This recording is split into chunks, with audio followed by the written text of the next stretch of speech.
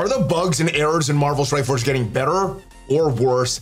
Is another course correction needed to deliver that world-class experience that we all deserve? In this video, we're talking about the latest bugs and compensation for the current event and what you need to be aware of, the alarming trend with some of these errors, and why there could be some hope for all of us in the horizon. So if you're ready for all of that, find that like button. You know what to do. Let's go smash it! ValleyFlyin.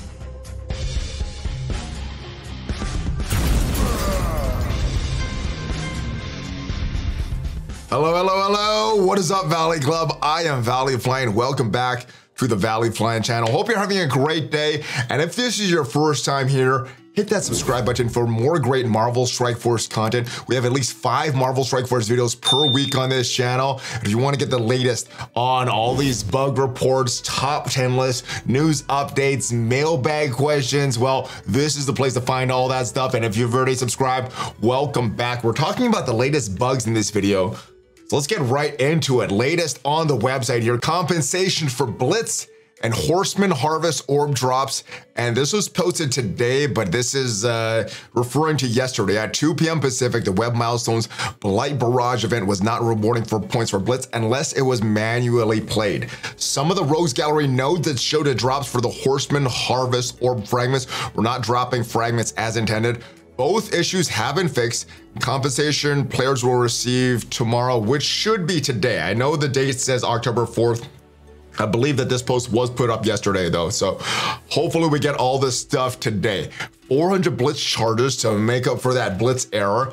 200 campaign energy. Hopefully that's enough for some players to make up that campaign energy that may have been spent on these nodes that should be awarding the Horseman Harvest orb fragments. And then some Horseman Harvest orb fragments themselves. 1,000 of them, which is not a full orb there, but it's something there. Now, let's go into the game and talk about what exactly these milestones mean. So first thing here, you're getting points for opening or earning Horseman Harvest orb fragments. There's 2 ways you could get them. You get them on the Web Milestones, which you could get points for in Blitz, and extra points for using your Young Avengers. Also, you're getting points for spending campaign energy. Now, where do you need to go to spend campaign energy? It is not on every single node. I went over to this in yesterday's video, but I did want to go over this again because I know some people are trying to spend on this and are not getting the points they need. So the best place to go is to this actual Horseman Harvest orb itself. Go to the go to open, even if you don't have any. And then once you click on open and you don't have any, you'll get this find button. And here you will see all the listed sources of these Horseman Harvest orb fragments. So it's a decent orb.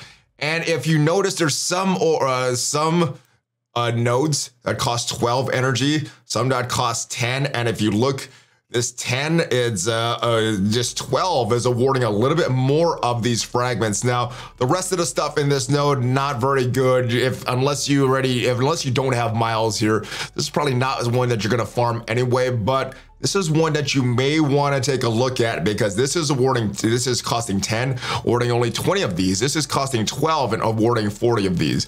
And there's a lot of scenarios like this, like some of these character shards, like this Green Goblin one, you could get more points for. Now this 20 is actually equal to this 10 here, but if we look at some of these other nodes like Jessica Jones, you're getting more points. So if you're looking for total value, you may want to farm some of these nodes that award these 12, even if you don't need these character shards, even if you don't need any of this gear. And if you're just looking for a decent value, then there's some of these nodes like Squirrel Girl, 16, you're still getting the same points as 20.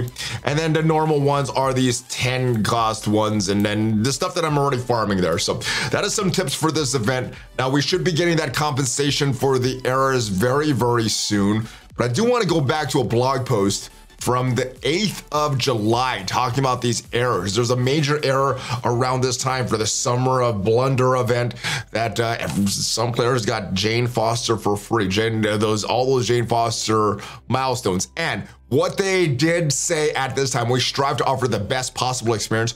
We've fallen short of delivering that recently, and it seems like this could have been written today, many months later, many months after this July post went out. We're in October now and still dealing with the same issues. The leadership and development team is currently auditing our process, working quickly to address the weak links in the chain that contributed to a recent number of problems. I don't know if any of those have been addressed, guys.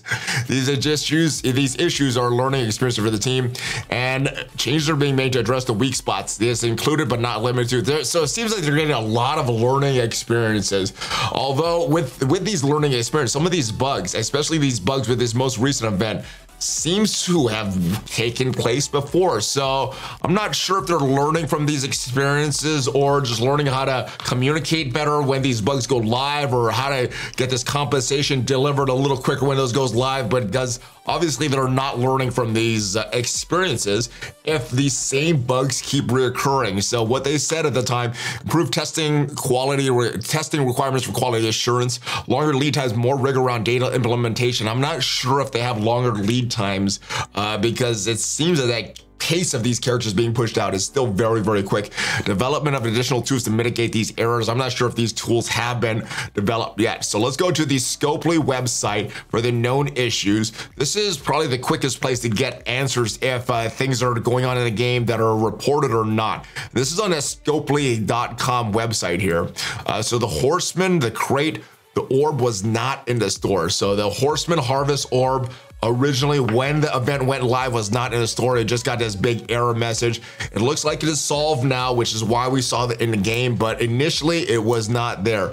Future Shock web milestone release issues. So the team is aware that the Future Shock Spider Booster web milestone became available before the event started. So if we go to those web milestones here, see it's a pretty decent milestone left,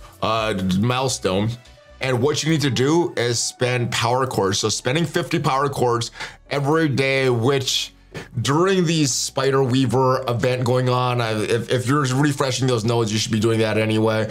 If you're refreshing campaign nodes, spending these 50 cores, so very easy to get.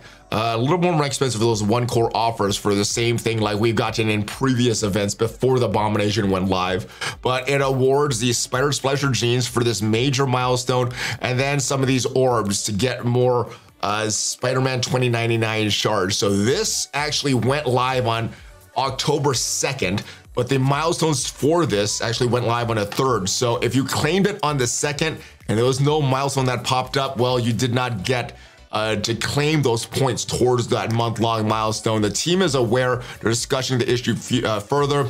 The Phantom X offer, there looks like there's a Phantom X offer that said you're going to get 50 shards, but 75. So more offers that are not going well, not being offered as intended. And then there's some issues with Android. So Android account recovery issue. They're aware there's an issue about missing account progress. You're facing this issue, please probably try restarting Marvel Strike Force app. If restarting does not work, kindly sign out and sign into your Google Play Store account. Thank you for your patience. Apologize for the inconvenience. So yeah, this is some pretty inconvenient stuff. Let me go to this Reddit post. There is some language in this, so be aware of that. You may want to close your eyes. I won't say it out loud though. But seriously, who would have thought putting milestones on the website would be a good idea? I have to close my game, go there to open my stuff, click every message, game crashes, reload, check if I finished milestones, go back in the game, go back to website. Very, very annoying. Yeah, so I apologize for the language in this, but this goes to illustrate that many players are facing this. 199 upvotes just 15 hours ago. So it appears a lot of players are facing this issue on Android. Hopefully there is some relief for that very, very soon. And yeah, tying these milestones to the web when the web store isn't working properly is kind of shady in my opinion, or maybe not shady, but it's scummy. It's not the best look. All right, next, let's talk about all of these errors that have been taking place. So let's just look from September 1st. And if we look at these messages before September 1st, there was some game crashes or errors of or messages of errors and bugs and things like that. But let's just look at September 1st. So September 1st starts right here. Well, this I would say is planned, but it is kind of an error because you're not being able to use the game if you have an older operating system. So there's one. We have another one here. More bugs, the Red Hulk, Spider-Verse tags, a raid event, release notes. I won't count that one.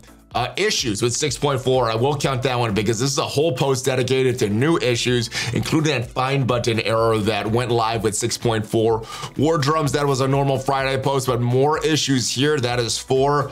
Scourge not working as intended for their flagship Scourge event. That is number 5. Vendors Tower, this was their normal blog post. And then number 6, Golden Opportunity, had some errors there. Destined Connections and Scourges. More release notes for 6.41, which was addressing a lot of issues in the 6.4. So that is number 7. 4 issues, 4 more issues. That is number 8. Number 9 is an offer issue. Those were those 5,000 cores there.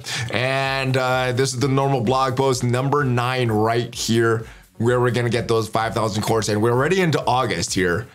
And both the blog posts, 1 and 2, are both about errors going on in the game. So I guess the good thing here, the positive of this, is that the devs are communicating more. They're not just relying on a Scopely website, the help website of this. They're actually communicating more and giving us more information. The downside is there's a lot more errors that they're having to communicate on. So there's good and bad there, but there may be some hope for the future, guys.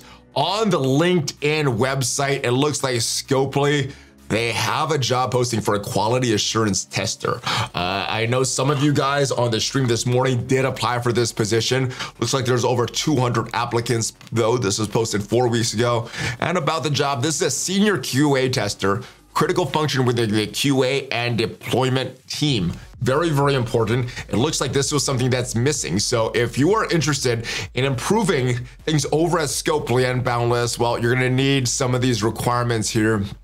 What you'll need to do, though, is experience working in a development environment, managing relationships with both internal and external cross-functional teams, ability to communicate in a clear, concise manner, both written and verbally, proactively identify risks, changes needed to execute solutions with an appropriate sense of urgency. This is very important because they're not coming to you with bugs. You need to go find these bugs. You need to be proactive if you want this position, guys. Passion for mobile game and experience working on games as a live service and exceptional attention to detail. This must have been missing from their previous job postings, but the good thing is it does look like hope is on the way. Hopefully they fill that QA position soon. Hopefully some of these bugs get solved. I'm glad they're communicating more, but I'd rather them communicate on game issues and not bugs and errors that they have to deliver compensation for. So compensation for the Rogues Gallery event should be coming very, very soon. Hopefully it is today and could get you back on track. I do like that some of these issues, though, they're solving very quickly, whereas others, like the find button, they still took a very long time to fix. But hope it could be on the way, guys. And yes, I'm looking forward to that. If you haven't already hit the subscribe button, hit that subscribe button because, like I said, at least 5 Marvel Strike Force videos per week on this channel. And if you haven't already checked me out on Twitter, Facebook, Instagram, make sure you check me out on there. I'm on Twitter a lot, and if you have a question, usually I can answer on Twitter a lot quicker than I can on a YouTube video. And I know some of you guys are asking, this is a magnet for my cauliflower ear to have a competition in jiu-jitsu coming up in less than 2 weeks. So I'm trying to get this thing healed. So that is what that is for. But I will see you guys next time. I'm gonna be back tomorrow on the live stream on Twitch, and we have another video scheduled. So I will see you then. Have a great rest of your day. Stay positive. Check out some of the links down below, guys, and I'll see you guys next time. Give me that Hulk fist bump before you go, though. ValleyFlyin out. Have a great one, guys.